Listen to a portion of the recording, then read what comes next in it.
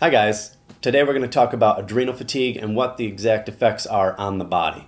So adrenal fatigue is a collection of symptoms such as brain fog, mental fatigue, physical exhaustion, sleeplessness, and steroid hormonal imbalance in the body.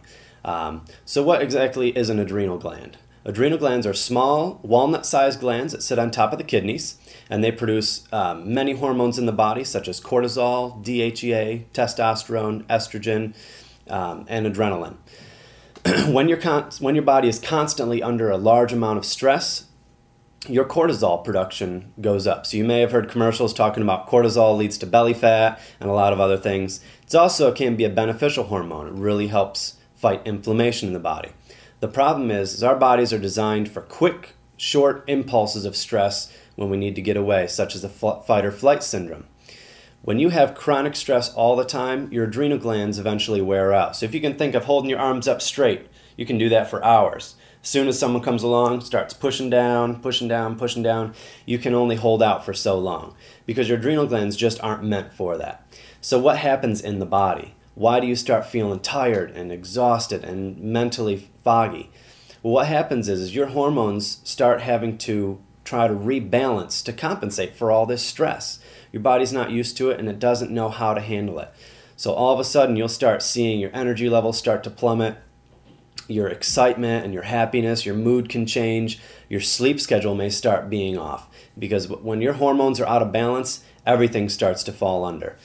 So I know this sounds like the absolute world is over. You may feel this all the time and you're like, I don't know what to do. Everyone says I'm fine. The doctor says I'm fine, says it's all in my head. It's not. This is a real thing and we go through it all day. So common things you can do.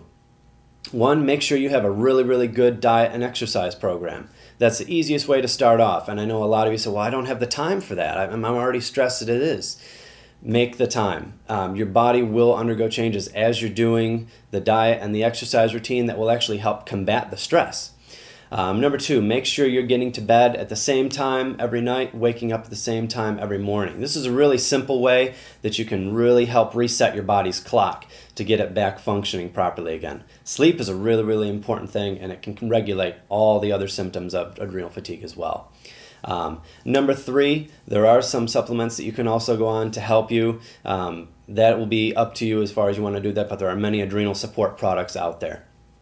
The fourth thing I recommend is I also do offer adrenal fatigue testing and metabolic testing. I am a certified functional diagnostic nutrition practitioner, and so what we do is use lab testing to help diagnose and see where the imbalance is in your body, and we can figure out how to best help you restore your health and get your body back in balance so you're feeling great again.